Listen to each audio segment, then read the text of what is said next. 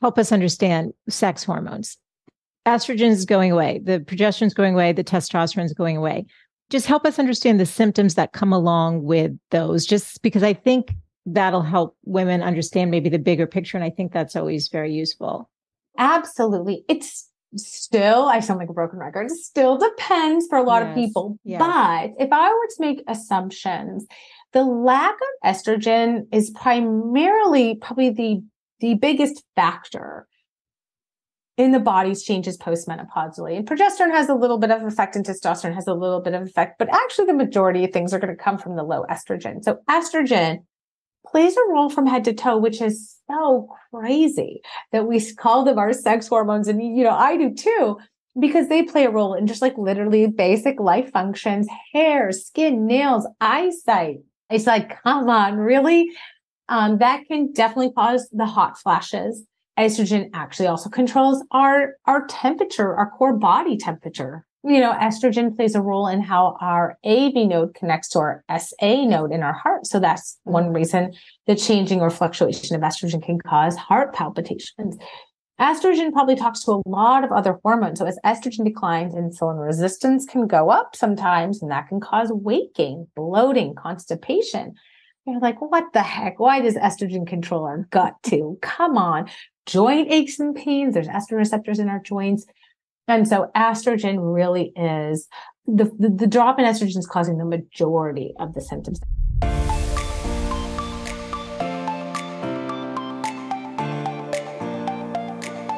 Hey friends, welcome to The Good Life with Michelle Lamoureux, a show for women in midlife who want to live happier, healthier, and more meaningful lives. I'm your host, Michelle Lamoureux, a self-love coach and the author of Design a Life You Love. And together we're going to be doing just that. Each week I bring on world-class experts, best-selling authors, leading entrepreneurs, and also do solo casts with the intention of inviting you to get connected to what you really desire from your life. This show is produced with love every week. There's inspiration and actionable tips in every episode because I want to see women playing a starring role in their lives instead of living on the sidelines. Be sure to join the Good Life community newsletter over at thegoodlifecoach.com for more inspiration and tips to live your best midlife. And make sure you're following the show on your favorite podcast player. I'm so glad that you're here. Welcome, Dr. Hirsch. I'm so excited that you're on today. I actually learned of your work from Dr. Valerie Cacho, the sleep expert. And she came on and I had been mentioning how my show's for women in midlife and how I had covered menopause a couple of times. She goes, oh, no.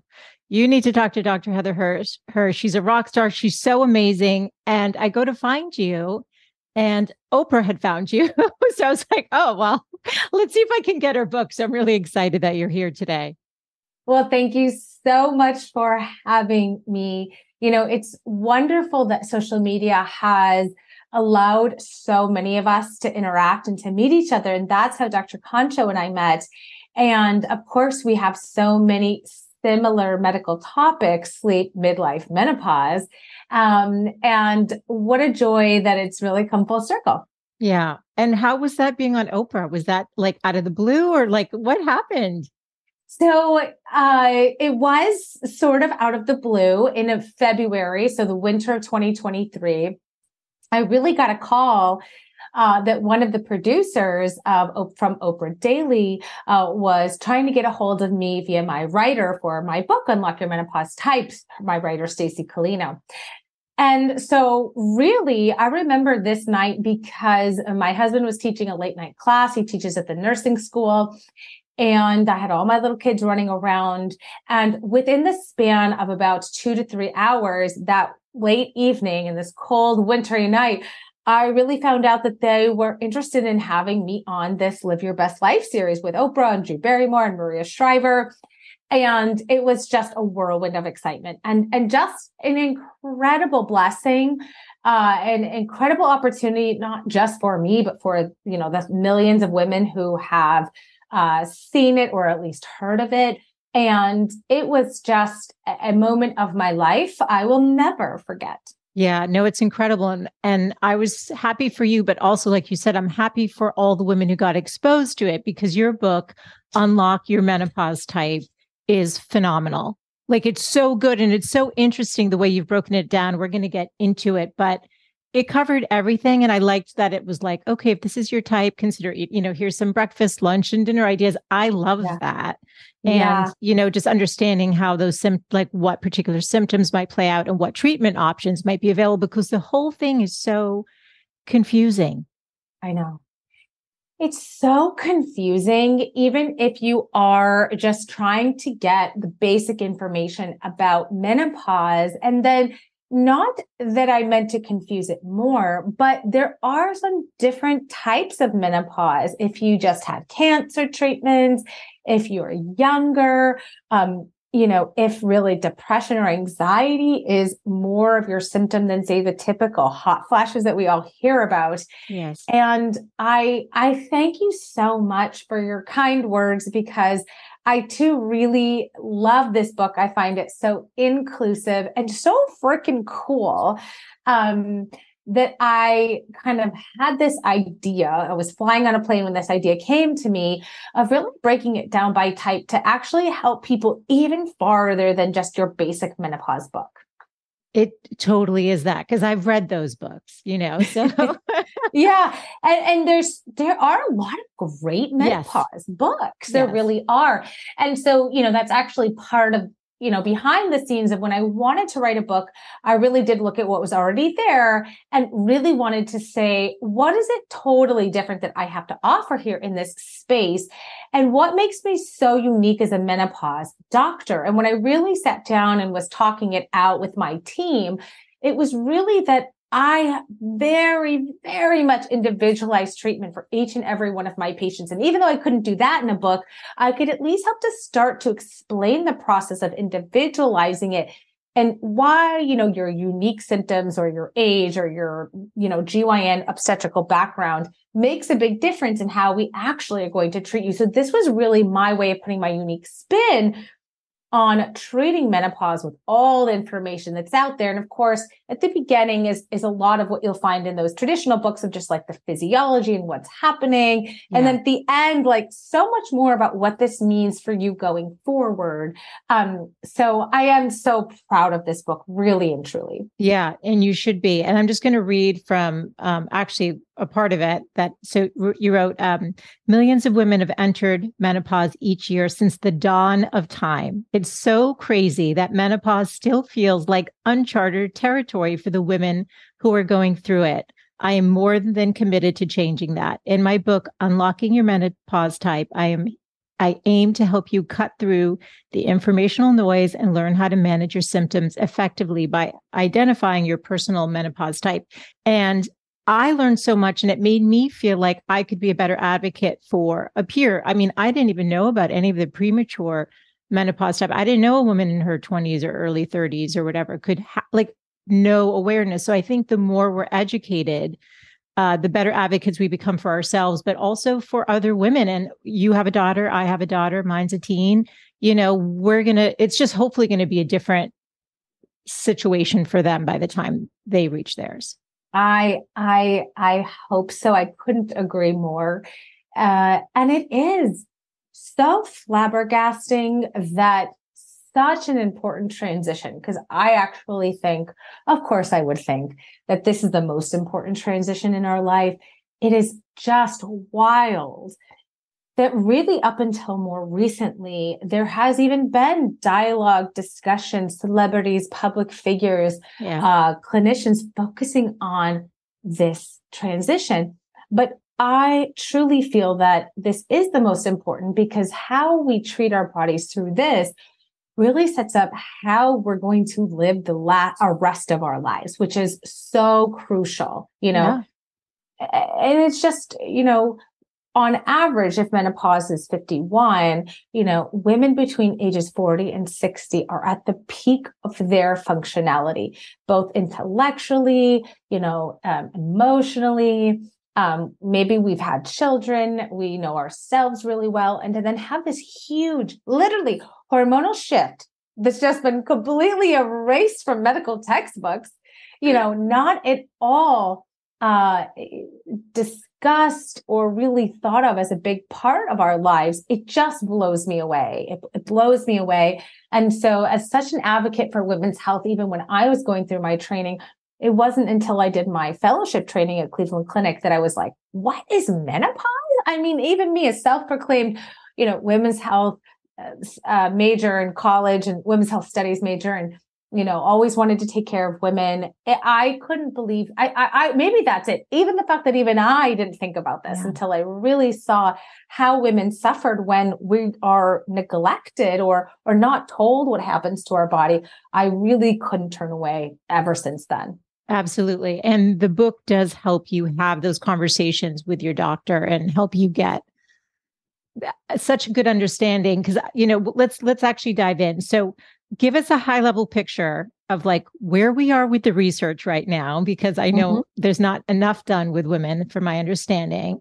And I'm curious if the pioneers like yourself consult, not just sort of, within the US, but internationally. Because I know, for example, in the UK, it seems like they're a bit advanced. Yes. They're doing a lot of social policy change, advocacy change, which is then sort of pushed into insurance coverage for medications and things like that. And so there are a lot of things that we're seeing, for example, in the UK, which is a great place to look, that we could really bring and pull here, even though our systems in the US are a little different. Yeah. We could still look to them to sort of see what they are doing. Where the research stands is actually quite interesting, because truth be told, it's going to be very hard for a randomized controlled trial of HRT compared to placebo to ever be undertaken again. So we really only have the Women's Health Initiative, which actually a lot of people say was this terrible study, evil study. I sometimes use the word debunked study. It actually wasn't an evil or terrible study. It was a great study. And it's actually where a lot of the safety data of HRT now comes. So what I always say when I'm teaching about the women's health study is, now, 20 years later, with that hindsight, we can actually make a lot of safety statements about HRT from the Women's Health Initiative that originally, when it was published and the results were unadjudicated, all women of all ages were lumped together, it made it seem a lot more unsafe than it does now. But back to what I just said, the what we call the IRBs, or the governing body of people at academic institutions and the NIH that make up the ethics board of doing studies, will say that it is not ethical to randomize women to HRT or to placebo. So we will probably never have another big study like that. And that's still because there are these deep-seated biases that these medications are unsafe. And so much of the time on social media, while there isn't a one-size-fits-all, and I talk so much about that in my book, I do spend a fair amount of time breaking down HRT online on my platforms, because that's really where there's so much misinformation. But that still exists. And I am firm in my belief that another randomized placebo-controlled trial where you are taking a pill of either HRT or placebo that the participant doesn't know what it is will probably never again be approved. So we have to basically look at prospective studies, which means that the best we can do is watch women going forward who elect or who choose to take HRT. And we're probably never really going to have studies where they look at one regimen head to head compared to another regimen. And this is things they do all the time with cholesterol medications, with blood pressure medications, but it's going to be deemed unethical to do this when it comes to HRT. And so as crazy as that thinks, and as much research is still going on, I can certainly point to some of the research that people are doing in terms of brain health and cardiovascular health and others.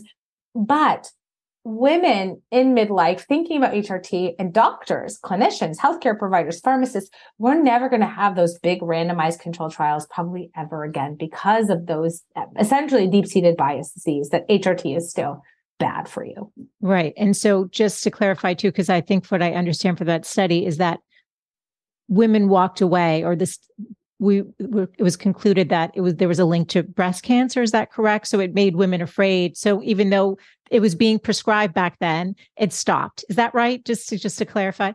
Exactly. And the quick way of saying this, or the TLDR, if you will, is that when the study ended abruptly, only in the estrogen plus progesterone arm, estrogen, conjugated equine estrogen, and medroxyprogesterone acetate or Prempro, the media reported a 26% increased risk of breast cancer. And that sounds wild. Yes. But absolute risk needs to be translated to relative risk, the actual numbers, which was 4 women out of 1,000 women over 5 years who took oral Prempro. 4 women out of 1,000 over 5 years.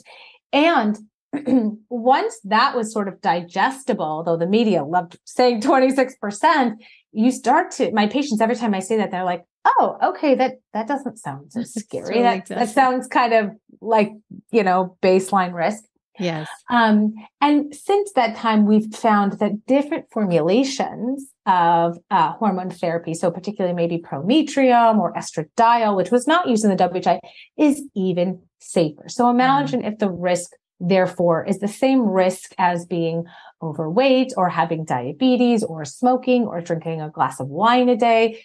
These are the truths about the links to cancers, and these links have always been associations. They've really actually never been proven cause and effect to this day. Oh, wow. Okay.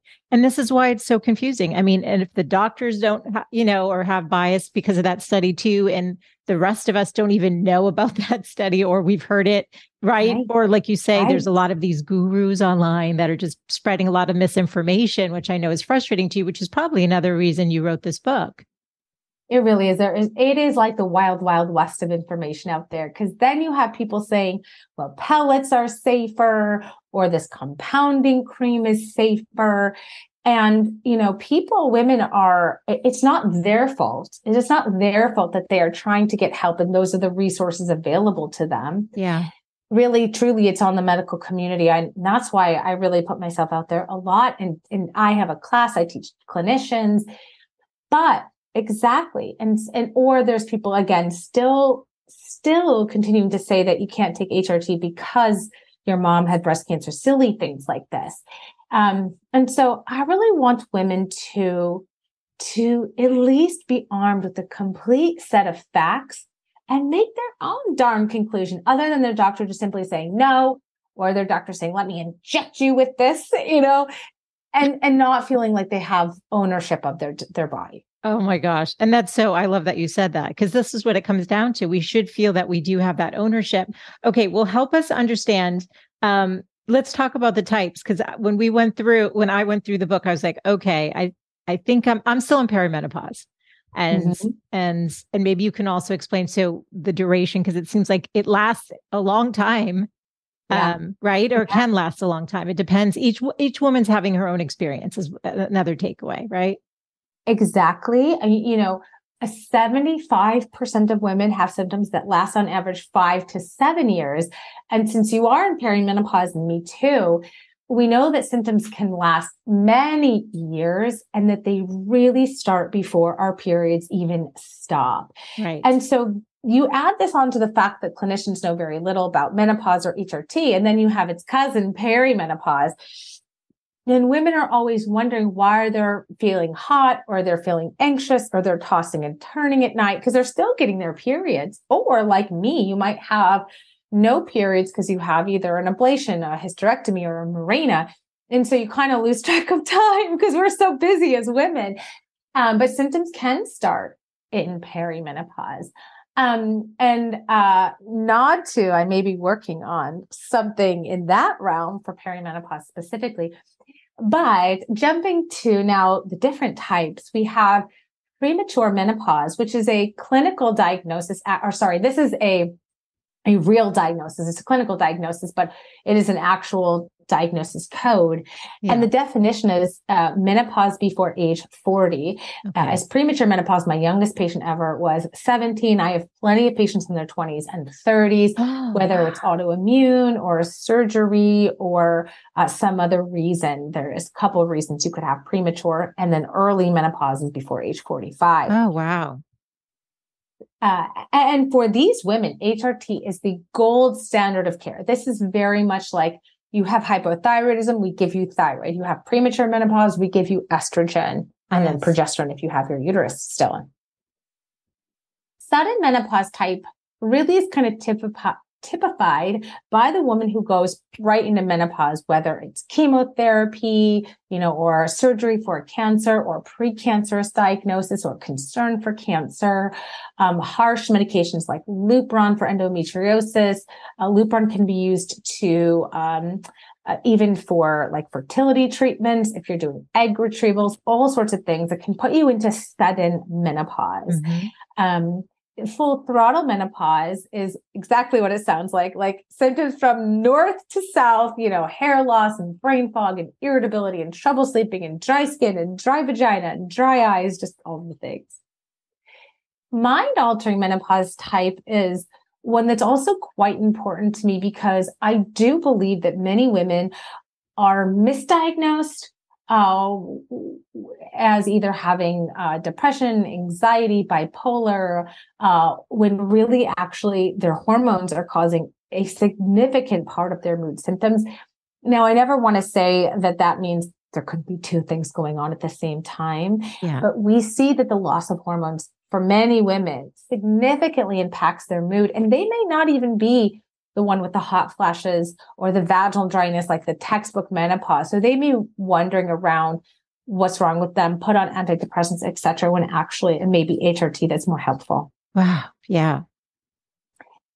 The seemingly never ending is exactly what it sounds like. And actually, if there's one type that we could probably put an end to, it's the seemingly never ending. And, this is because, again, there's still women who are in their late 50s, in their 60s, in their 70s, who never feel like they got the right treatment, never got around to it, always thought it was going to go away. And there's a lot of caregiver strain, guilt, lots of things involved in that seemingly never ending. Yes. And then silent, also exactly what it sounds like. This is the friend who never had a hot flash in her life, but we talked a lot about this on Oprah's Live the Life You Want series. When Maria Shriver really jumped in, we talked about how your bones still change, your brain still changes, so your body still changes. Even if you never have that outward symptom of, say, a hot flash, your body still significantly changes. And the hot flash may even remind you that it's menopause, right? In some ways. So my patients with silent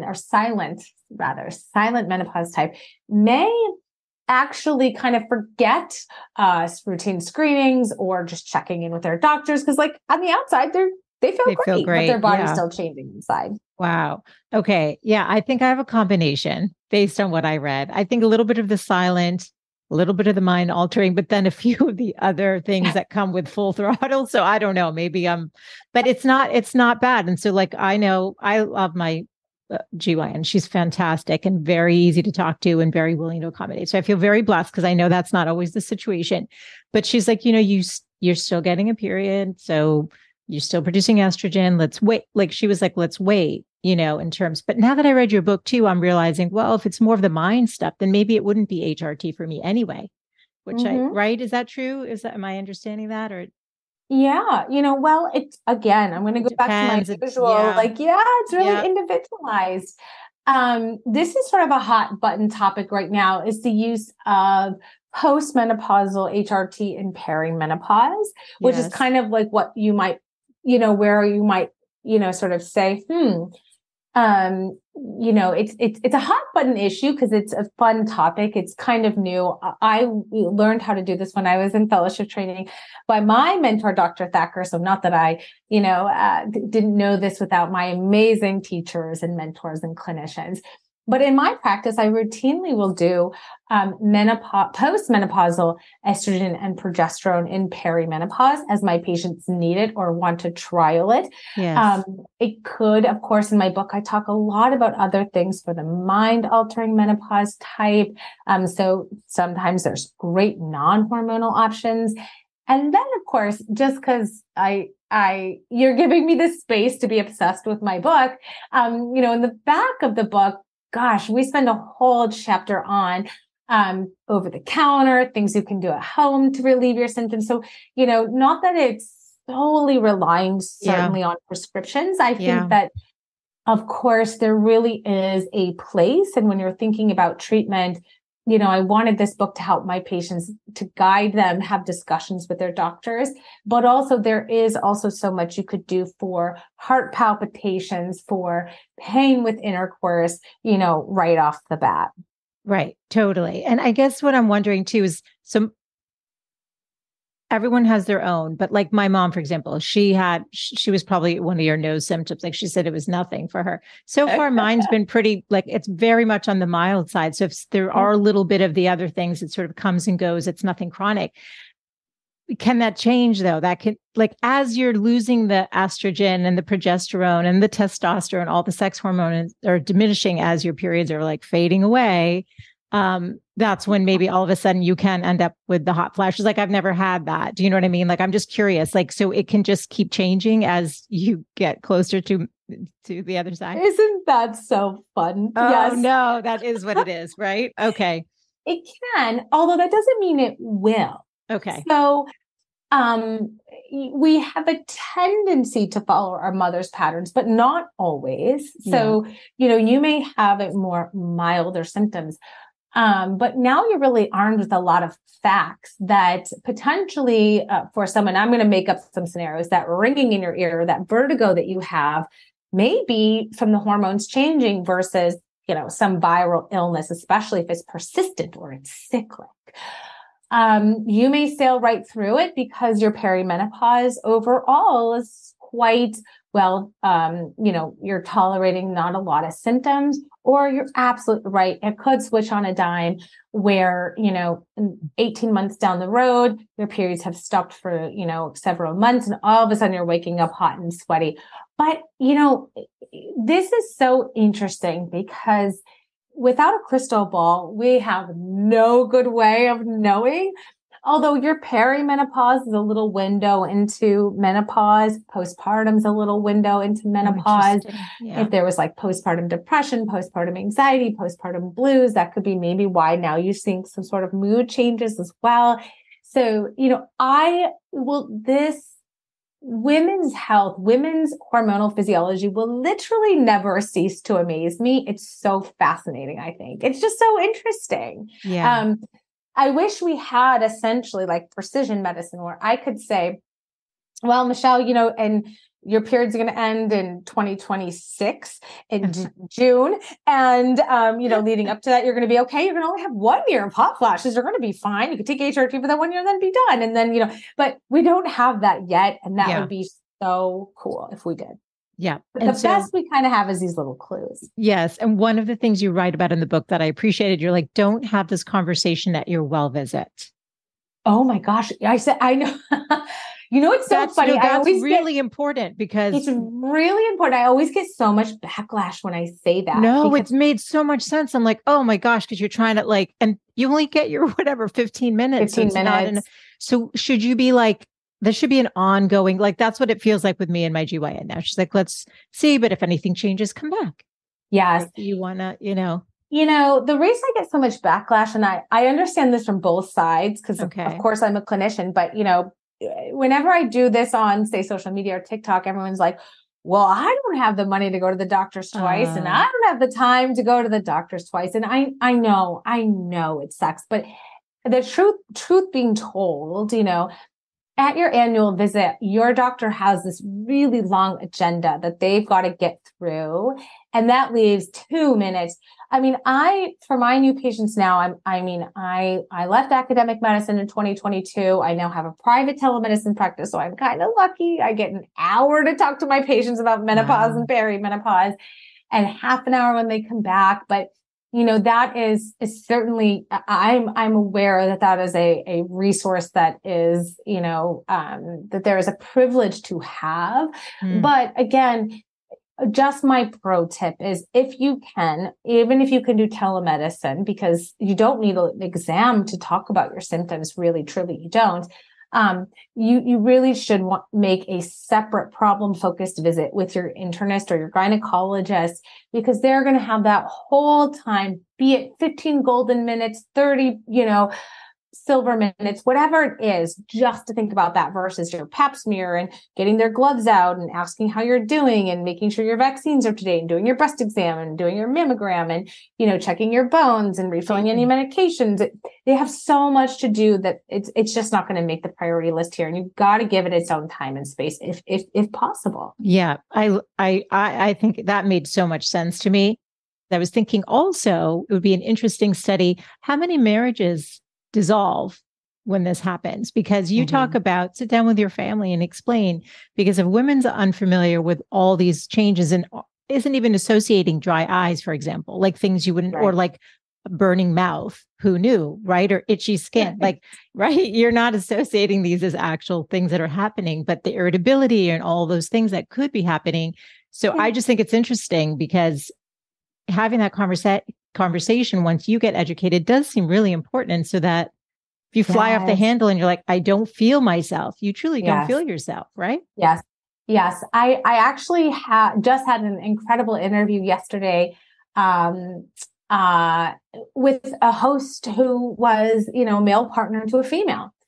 And I said, it's so exciting when, it's heteronormative, but, men and women are together, which isn't always the case, but specific, or if a female partner hasn't gone through menopause, but for men, that sort of just inherent fluctuation of hormones every single day is, not something they really have to experience.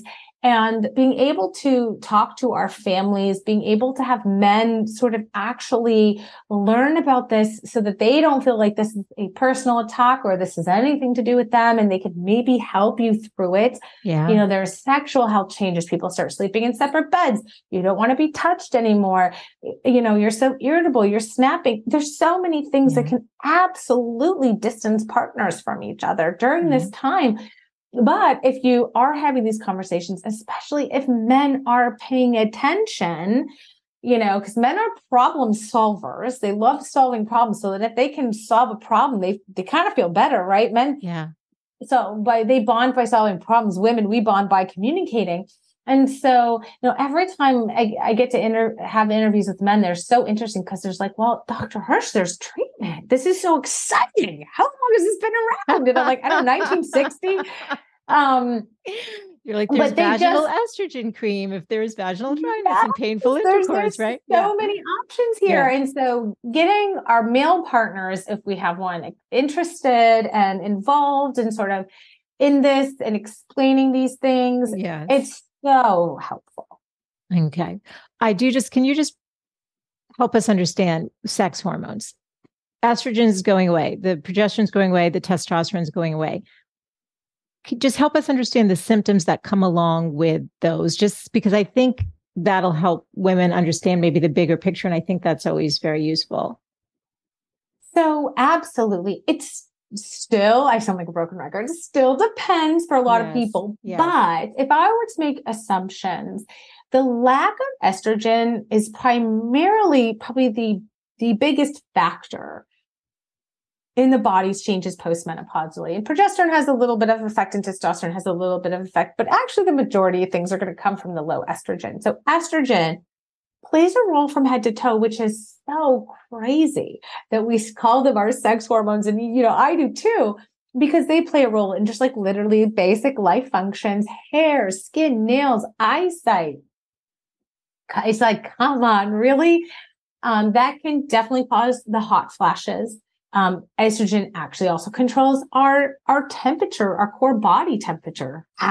Estrogen plays a role in how our AV node connects to our SA node in our heart. So that's one reason the changing or fluctuation of estrogen can cause heart palpitations.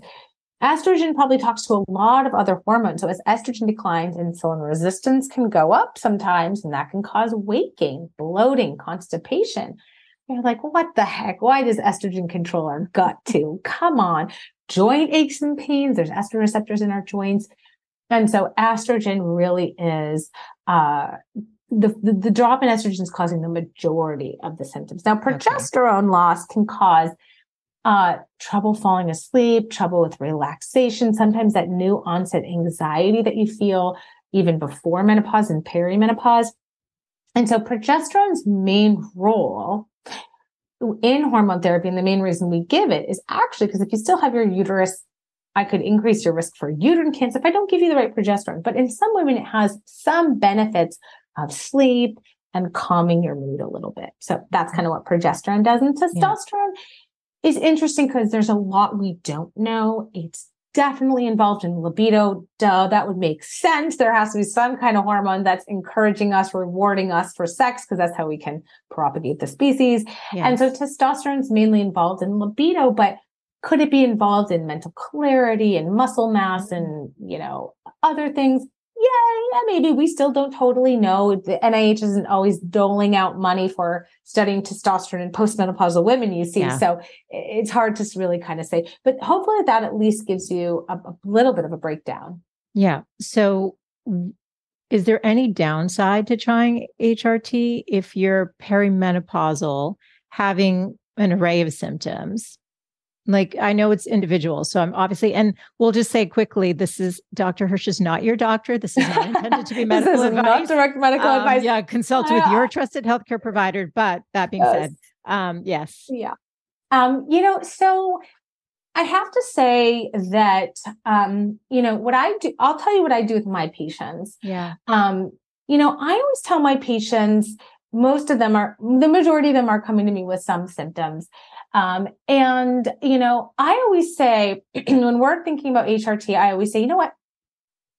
Let's not call this, we're going on HRT. Let's call this a trial period of HRT. And we usually do a 6 to 8 week, 2-month trial period of HRT.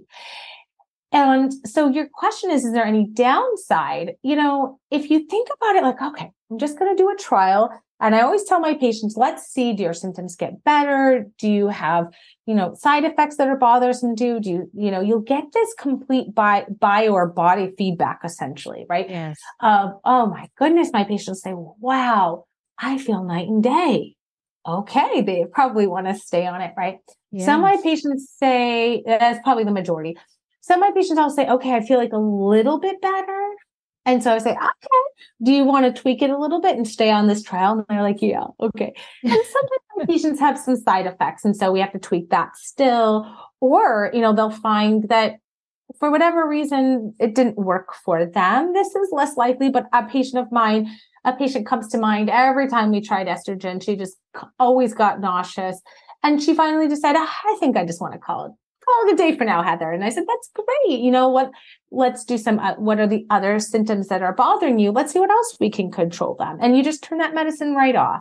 Yeah. And so I think, for the majority of women who have symptoms, the majority of women are good candidates for hormone replacement therapy. And if you think about this more as like, let's do this trial period before I ultimately decide. It's kind of a little bit of a psychological game, I guess, but it makes you feel really relieved. Like, you still get to sort of try it on before you decide if you really want to take it for longer. And then, I think your next question might be, what would that look like? And I always tell my patients, there's no time limit to the use of HRT, but there's no pressure either. So if you want to take it for 1, 2, 3 years, if you want to take it for 1, 2, 3 decades, as long as you're still a good candidate, I don't pressure you to stay on. I don't pressure you to come off. Yes. Again, of course, if you're medically cleared. So, it's such a fun, you can see how I have such fun doing my job because it's really like, putting the individual pieces together for my patients, and everyone is just on a completely different regimen, and it totally suits exactly what they need. And it's just such a joy to do. So what's confusing to me is I had a doctor once a couple of years ago say something like, well, once you have symptoms, whatever, we can look at birth control. Does that make sense? Oh, yes. This is another hot button topic. In fact, I'm going to do a YouTube video on this later I just was today. very confused. And can I just tell you, this is how ignorant I was, because birth control was something I thought it was like in my 20s, you know what I mean? Before I got married. And I didn't even think about the fact that it's hormones. Like, I never thought about that. It's it's hormone therapy. It's the exact same thing. It really is hormone therapy in many, many, many ways. Yeah.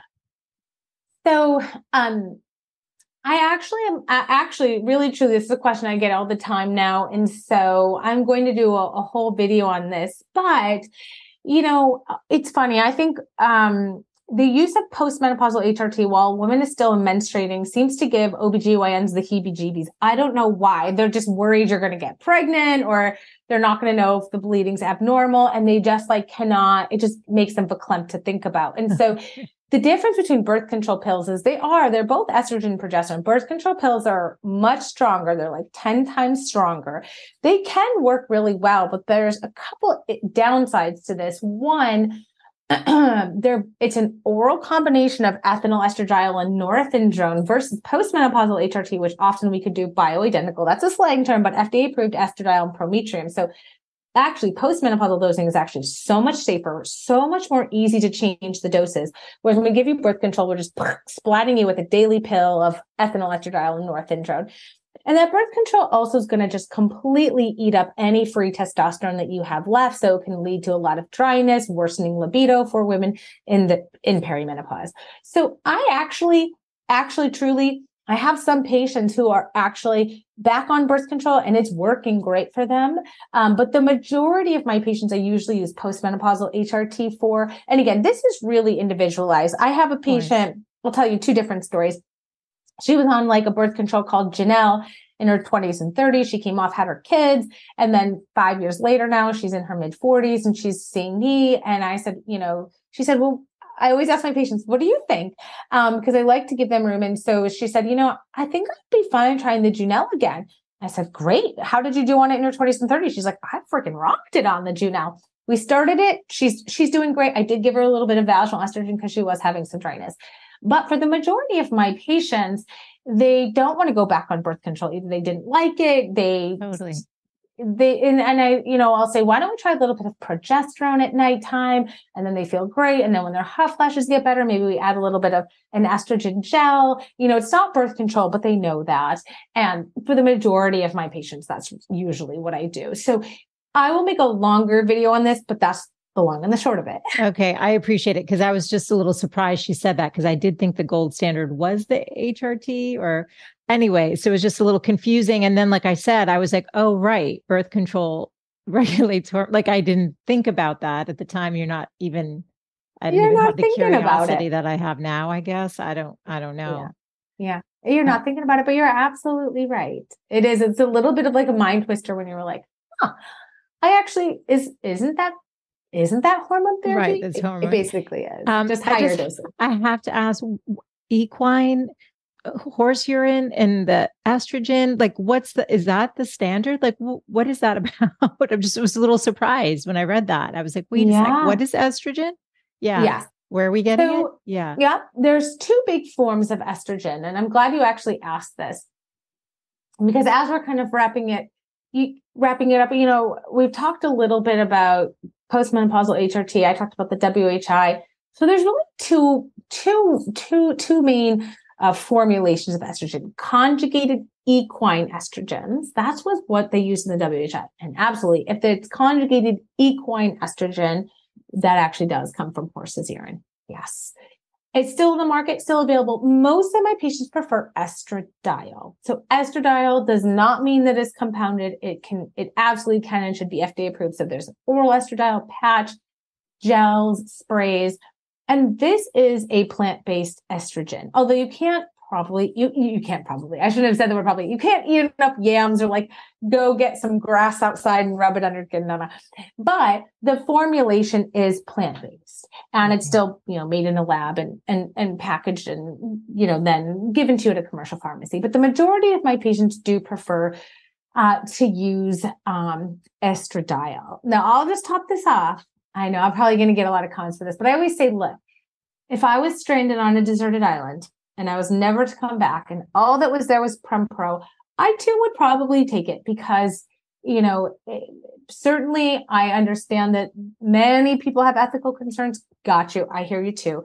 And many people would rather prefer estradiol. But for those few patients who are still on conjugated equine estrogens, I also want you to know that really, truly, these are still FDA approved. They are regulated and they do serve a good purpose. Okay. I was like, what? I had to read that twice. I was like, okay. Anything I didn't ask you today that you want to leave the women listening with? Anything that you... Oh, thank you so much. Really, just truly that I appreciate you having me on, and I appreciate that you got a chance to read the book and you really enjoyed it because it was such a labor of love. Oh my gosh, and it's so much easier to just jump into a video and put that on social media than write a book. It's just a long, long process. But I really just, have had just such a wonderful career and so lucky to have all this knowledge. I want to share as much as it as I can with women, whether it's through my free stuff, my book, seeing me as your doctor. I really want patients to feel so much autonomy and really just to thank you for taking the time to talk about midlife and menopause, because it's so important that we have space for this. Absolutely. Well, just a fun question then. How do you define living a good life? What does it mean to you, Heather? Dr. Heather, I'll say. So for me, I have found actually, I could talk about this for a while, but for me, actually now where I am currently, living a good life to me means that I have the time and the freedom to practice how I want, and to be the kind of clinician that I want. And that's kind of a little personal story. I told you a little bit how I came from academic medicine and struggling to see all my patients in 15 minutes. And it was so difficult. And I actually did a lot of therapy to kind of step away from the hospital and leave my amazing job at Harvard. But the good life for me is like, I can drop my kids off at 9:30 at daycare, do this podcast with you, go make some content, see my patients tomorrow via telemedicine, have an hour with them. That to me is the good life. But it always changes. The good life should always change because we're never going to be the same people we were. But having freedom, having autonomy of your time, that is a good life to me. Well, good for you. And that's what I was blown away with when I read the book and how comprehensive this is. Unlock Your Menopause Type, which I'll have in the show notes. And I'm going to direct you now to Dr. Hirsch's website. I was like, how is she doing the practice and the book and the podcast and all the social media? Like, I was just a little just tell us quickly a little bit about what are your success habits? I'm just personally intrigued. Died. So my youngest baby was born prematurely at 30 weeks. While he was 2 weeks old in the NICU, I was doing publishing meetings, selling this proposal. So it was just wild. Truly, I think that I am honestly incredibly blessed to have an incredible partner. And my partner helps me so much. My husband helps me so much. He is an incredible person, my biggest cheerleader. So, when I had a deadline, he was like, go to your office. I'm taking the kids to the park. I'll be back in 3 hours. And I was like, but you're going to be so mad when you come back. Never, he really just helps so much. I couldn't do that forever. I was just so burnt out. And so I really had to get really laser focused on what really made me happy. And so I like to, batch things sometimes. So, later today, I'll probably go film 2 or 3 YouTube videos. And that way I've kind of got them. I finally got some help. So someone to help me, edit things and do that. That took me a really long time. I was doing everything myself. Yeah. But my success story, I don't know,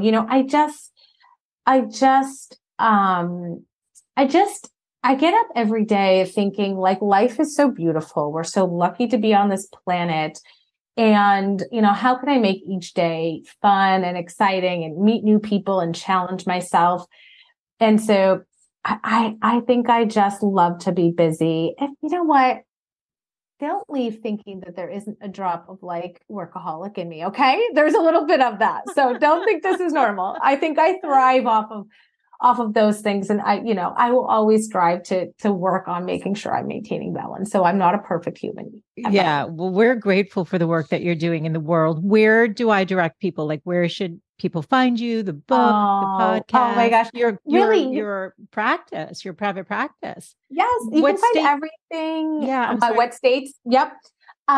So you can find everything on my website, heatherhirschmd.com. And I'm at heatherhirschmd across all social media platforms. I see patients currently in 8 states: California, New York, Massachusetts, Florida, Ohio, Rhode Island, New Hampshire, Alaska. Oh, wow. And I'm working on getting more all the time. And I've got a ton of resources on my website. I've got some courses. I've got my book. I do have a course for healthcare providers on how to do HRT. And we talk all about this, and MHT, or menopausal hormone therapy for perimenopause. And so I've got so much stuff there. My little website is my little storefront. So come visit, please. I love it. And I'll have all of the show notes over at thegoodlifecoach.com with all the links we just talked about and access to Dr. Hirsch's amazing book, which I highly recommend you pick a copy up for yourself and share this interview with a friend, all your friends, because we need to get educated and support one another and be able to have these conversations without it feeling like some weird taboo topic, because we're all having our own experience with it. And I think the more we can make it just okay to talk about, the more help we're going to be able to get, right? Yeah, exactly. Thank you. Thank you so much for having me. Thank you so much, Dr. It's Hirsch. been my pleasure. Thank you.